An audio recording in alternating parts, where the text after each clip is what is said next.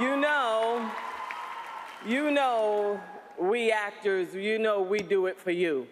We do it for the fans, we do it for the people, we do it to move you, we do it to provoke you. So thank you so much for this. And thank you, Shonda Rhimes, Betsy Beers, and Peter Nowalk for thinking of a leading lady who looks like my classic beauty. And thank you to my co-stars and my beautiful husband at home who has a bum knee, and a daughter, and I'm just so proud to be an actor and so happy to do what I do.